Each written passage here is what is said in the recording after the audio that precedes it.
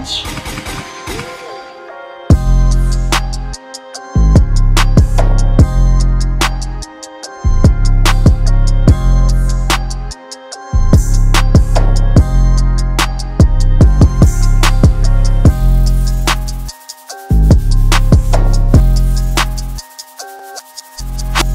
We're going to remove the door cards. The bottom half we're gonna get rid of and replace. We're also going to pull the seats out so we can try to get the carpet and the center console off.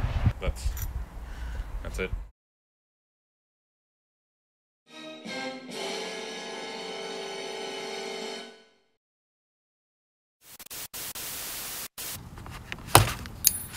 So what I'm doing behind there is just sneaking my hook tool in between the door card and the handle to just grab the clip and pull it towards the crank so you can release the clip from the window crankshaft there.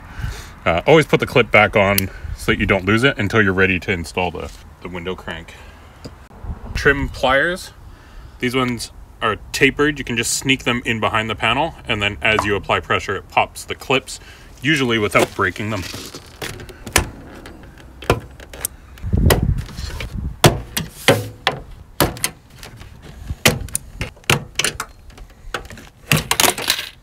There goes the speaker grill. There's a handful of screws that we'll remove. We're gonna retain our upper door skin, and we're just going to replace the lower portion. Just the head of this screw was resting up against the edge of this speaker. Same with this screw, and this one's actually, somebody's driven it right through the frame of the speaker itself. Not sure if these speakers were an upgrade.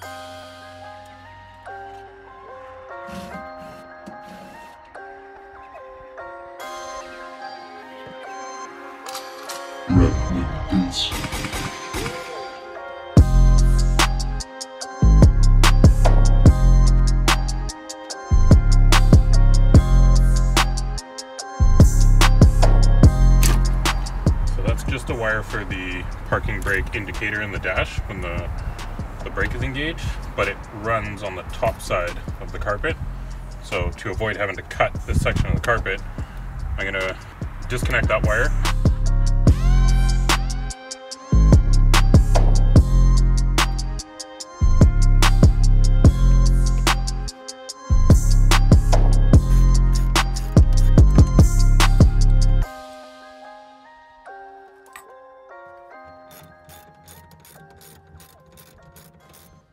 So we watched a couple YouTube videos on how to pull the Tombstone, and it looks like the easiest way to get the vents out is just with a shoelace.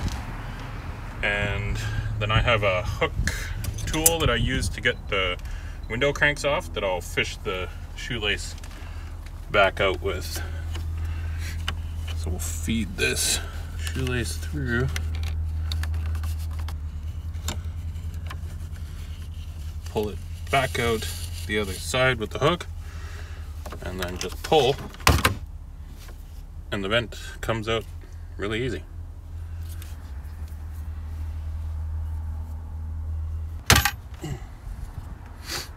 Yeah, not too bad. There should be one screw behind each of the vents, and there's one wiring harness connector for the headlight and the hazard switch on the back.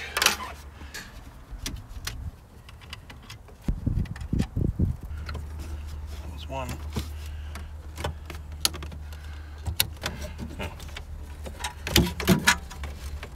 So there's two wiring harness connectors. One of them is going to be for your speakers. The other one is going to be for the power, ground, and memory for the stereo itself. The next is going to be your antenna wire. If you reach in, this is a coax cable, so it'll just pull apart. And then the last step, there's a ground wire that attaches to the back with one more Phillips screw. Put the Phillips screw back in so that we don't lose it. That's how you pull a stock stereo.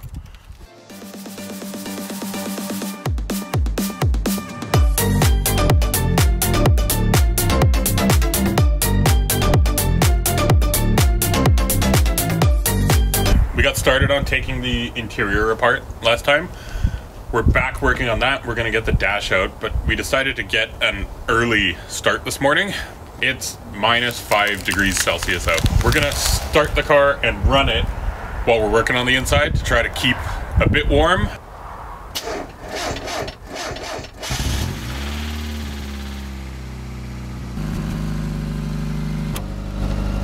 That is a cold battery. That's why I parked it this way, though, because the battery's in the trunk. And so if we run into an issue with it not starting, we can just jump start it off one of our cars from the back, right? Why don't we talk about this? When we did our shifter tower rebuild, we noticed that the floor seat boot was just torn and pretty much garbage. So we're going to replace this floor seat with a new one, and this will stop those exhaust fumes, at least from getting into the cockpit area. How quick is it to do that modification? Super quick. Yeah. Actually, why don't we just throw the new floor seat in right now while we're waiting for the car. So we don't end up dead. Yeah, so the engine bay, the firewall, and the floor area is sealed. Like, there are very few holes that the manufacturer puts through those areas for the reason to keep exhaust fumes out of the cabin area. The few holes that there are in the firewall are generally plugged with a rubber boot, and then wiring harness will run through it, and they try to keep that as sealed as possible. Really, the only hole that goes through the cockpit to the exterior of the car is this hole through the transmission tunnel.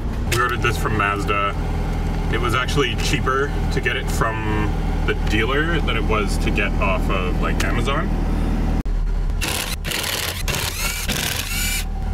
If I had known it was in this bad of shape when I ordered the transmission shifter tower rebuild, then I would have ordered this at the same time. Yeah, check back in episode 2 to watch us do the transmission shifter rebuild. I need a little bit of petroleum jelly, lubricant, something on here to get this to slide down. You only need a little bit to stop the friction from applying too much pressure on the rubber. The bracket, all it did was held the wire going to the parking brake indicator. This wire just connects to the parking brake, and then an icon comes on the dash when it's connected to remind you that your parking brake is on. It's unneeded, so the bracket won't go back on. This wire is not going to get reinstalled. Oh, damn. We have no cup holders inside. Deleted our cup holder. How much gas do we have? We have negative gas right now. The gauge has never worked since I've owned the car. Back in episode 2, when we removed the soft top and a bunch of the components in the back, we talked about how there was a big squirrel or rat's nest back there, and behind the passenger seat there's a bunch of chewed wires, and I think that's why the fuel gauge doesn't work. But when we've got the interior completely gutted, we'll fix those wires and make sure that everything for the fuel system back there works properly. We'll get the heater controls out now and go from there. These ones are just Phillips. We will run into a point where we need to turn the car off. So the heater controls are actually attached to the heater box underneath the dash by some cables, and we'll need to go under the dash to access those cables.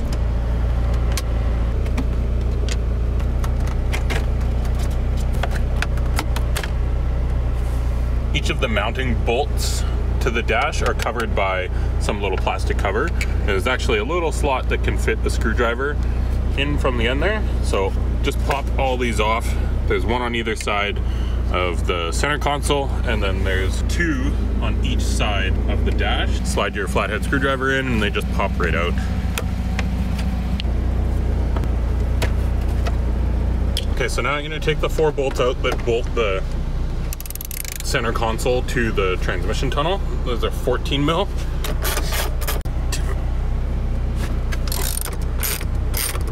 And then there's is the two 10mm bolts on the outside of the dash. You need to release the hood release cable from the dash as well. So there's a nut on the back side of it that you just loosen off. And then you can pull the cable through the opening to release it from the dash there. Oh, the interior fuse box cover. So why did the fuse cover come off? Must have just been sitting on top of this cable from the previous owner. I'd imagine he popped it off and just never got it back on properly.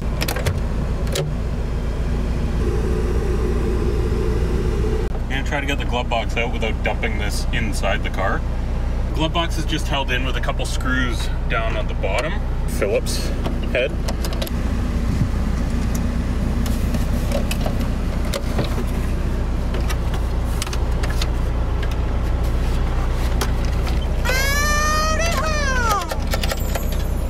So there's a physical door inside the heater box that will move to block off your heater core and give you cold air, or open to allow the air to blow through your heater core and give you heat. There's also a blend door for direction, whether you want heat at your feet or the defrost or coming out of the vents. There's a cable up here. That cable runs to the heater controls on the front of the console. So we'll disconnect it here. And there's another one to the left. There's another cable right down here that we have to undo. And so I believe there's 3 in total. We'll undo all 3 cables and then we'll pull them out still attached to the heater controls. So to disconnect the cables, it just slides over top of the stud. So all you have to do is pull the cable like this off the stud and then release it from the metal tab like that. And the last cable is on this stud right here. So slide that off and disconnect the cable from the metal clip. And we also need to disconnect the wiring to the vanity light. It's surrounded by a foam insulator. You don't need to disconnect the foam, you just need to depress the wiring harness connector on this side and then pull it apart like that. So we're gonna disconnect the door ajar light, and then if you pan up just a little bit, right here is a wiring harness connector for the cigarette lighter, and you want to disconnect both of those. There's a brace that the glove box bolts to. I'm gonna try to get that off right now also. Okay. So on the brace, one of the screws is a Phillips, but on the other side, it's looks like an 8mm. Next, we're gonna take off the steering column shroud. One screw on either side. A couple screws on the bottom of the steering column.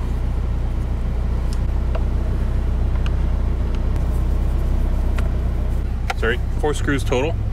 One hidden way up there. After you pull those screws,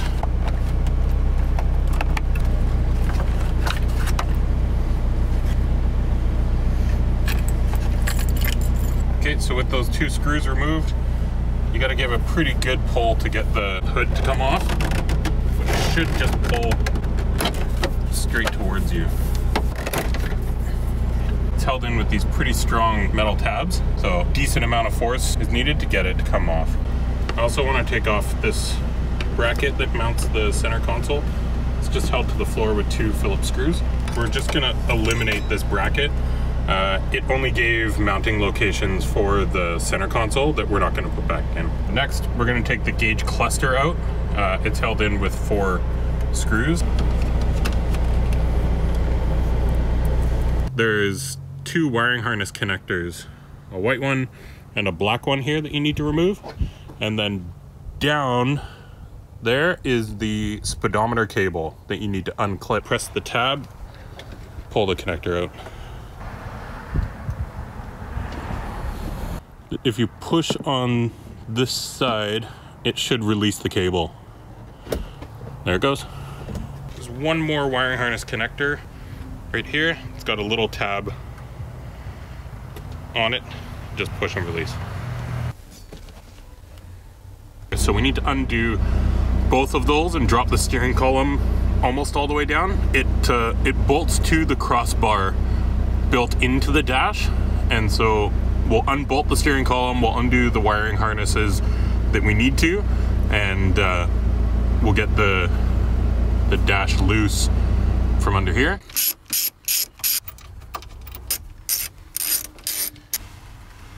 There's a floor plate that bolts the steering column to the firewall. You need to undo this nut here, and same on the other side.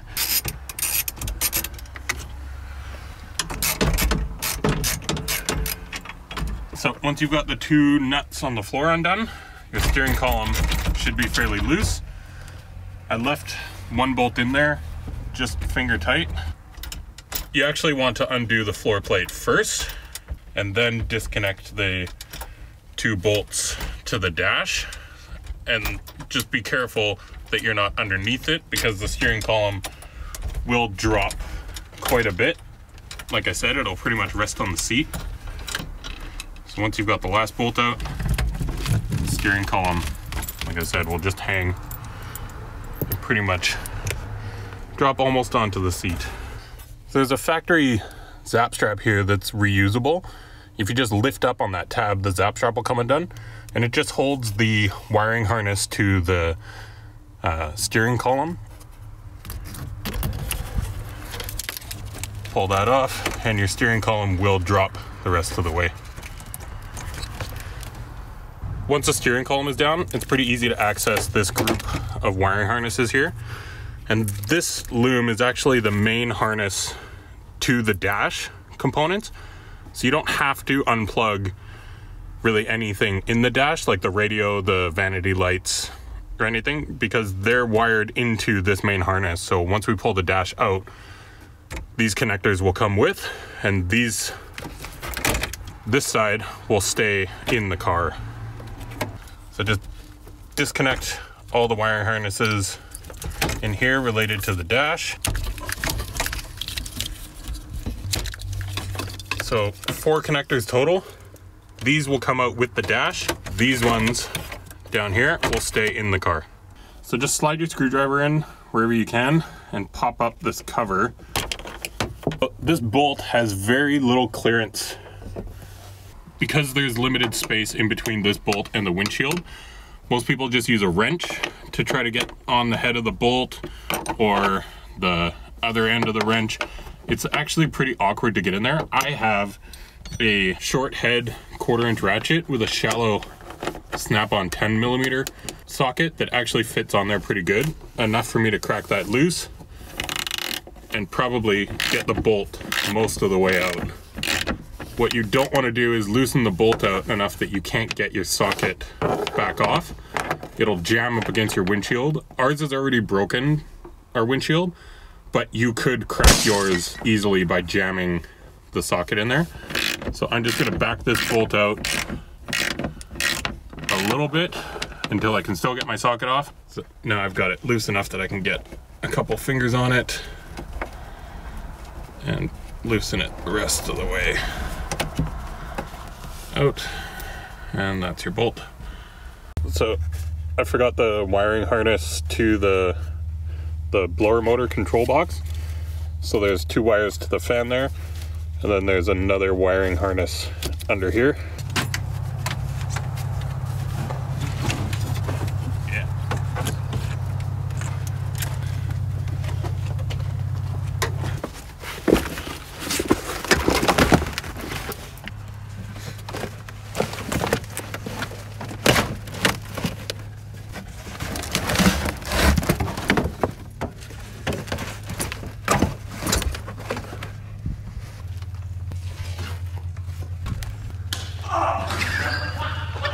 There we go, one complete carpet.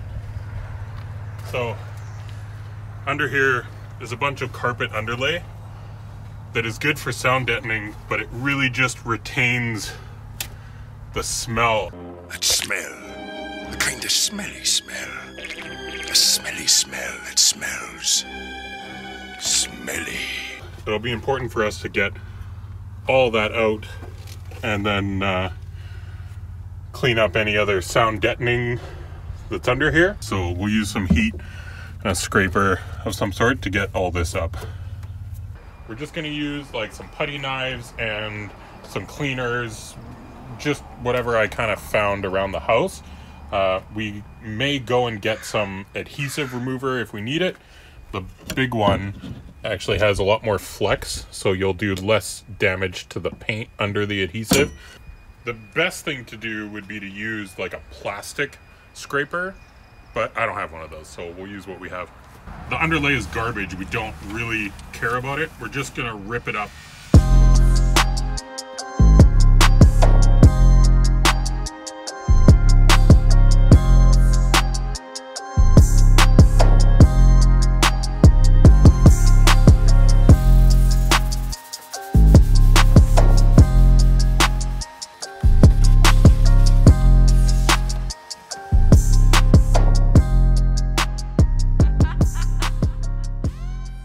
Before we ever started filming, we found a massive rat's nest underneath the rear firewall here, and the wires have been chewed that go to the power antenna, and you can see this cable housing is all chewed up. A couple of the wires are chewed up, and the antenna wire is actually split in half right here. So we're going to delete all the wiring, and we're going to delete the power antenna. So for right now, we'll pop up all the clips that hold the antenna wire on the car.